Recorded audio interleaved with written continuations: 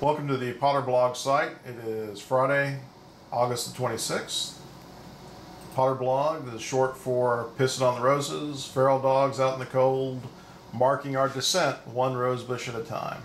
Well, unfortunately, there's a serious issue at the moment at the North Anna Nuclear Power Station in regards to safety and whether or not the local residents should evacuate the area.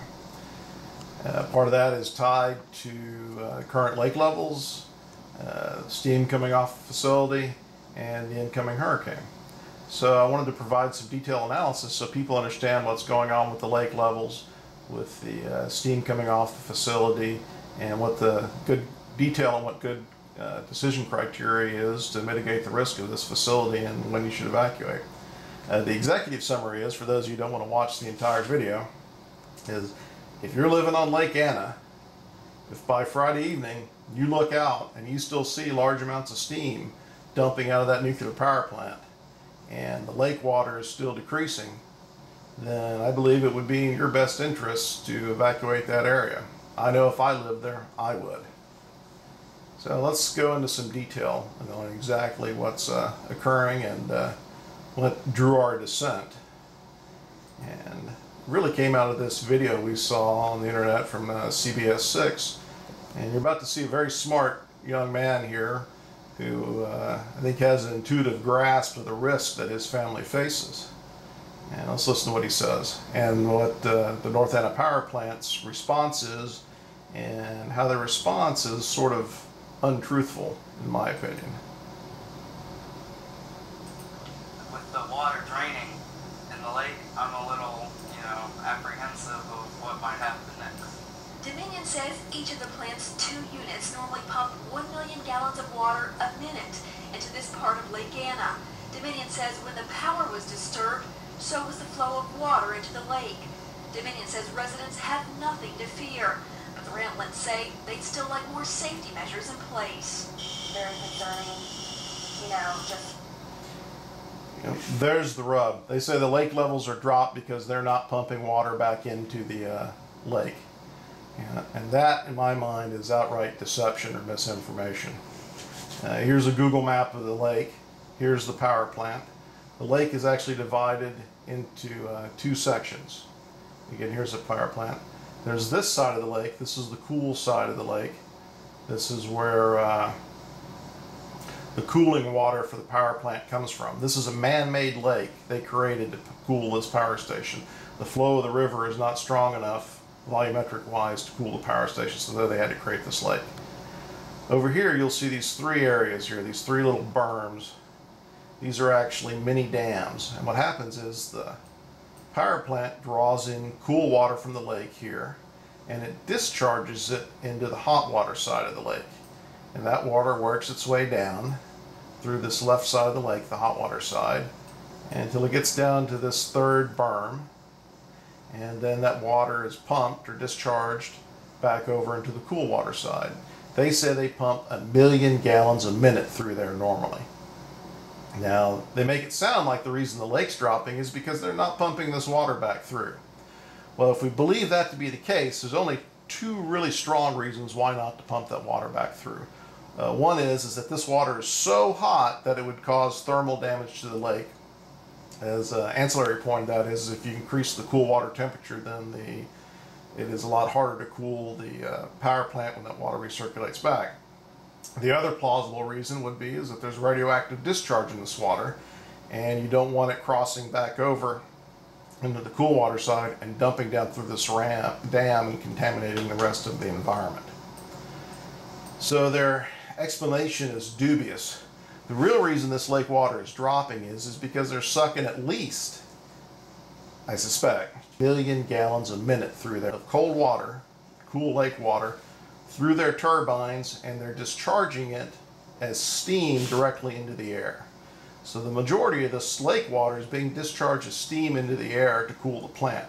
Now eventually the plant will cool down enough so that they can go to another method that doesn't require steam. The actual decay heat from the plant will be low enough that it won't create steam, and they'll be able to use direct water-to-water heat transfer to remove it, hence there'll be no more steam.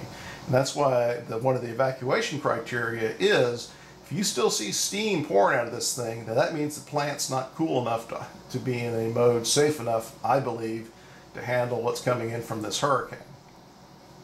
So that's one of the decision criteria I have if you live on this lake, or if you live in Mineral, to get the heck out of here before that hurricane comes, is the amount of steam coming in here. So let's go into a little bit of detail about the actual nuclear generation facility itself and the steam system. So go back up here. I'll show you the design of the nuclear reactor and its steam generator. This is a 3-loop Westinghouse system. Basically what happens is each one of these is a closed loop down here. This means this water is never supposed to leave, and this water down here is highly radioactive and pressurized. And there's 3 of them. And this water comes up through here to a heat exchanger, which is a lot like your radiator in your car, except they pump water across it to move the heat out of it. And they go into the steam generator. This steam generator takes the steam out of this, takes the heat out of the system, converts it to steam, sends that steam to the turbines, which generate electricity. Well, apparently the turbines are offline at the moment, so they can't do that. So what they've had to do is they're taking water directly out of the lake. This is the steam generator over here. They're taking water directly out of the lake, running it through this heat exchanger. And this is nasty lake water, mind you. And they are dumping it directly, the steam, into the atmosphere. Now, these steam generators, typically they split out the steam into superheated steam, which goes to the turbine. That's basically steam that has no liquid content in it, because if there's any water droplets that condense on the turbine rotors, then that can severely damage the turbine rotors, and it's also not as efficient. Now, the risk here, and this is normally a closed system, the water that has to go through this heat exchanger and into the turbine is a closed system, which means it's clean water.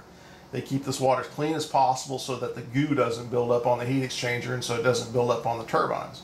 Well, all these steam generators have been shook now by a major earthquake for that region. And so there's some risk of these things not working well, leakage of radioactive materials.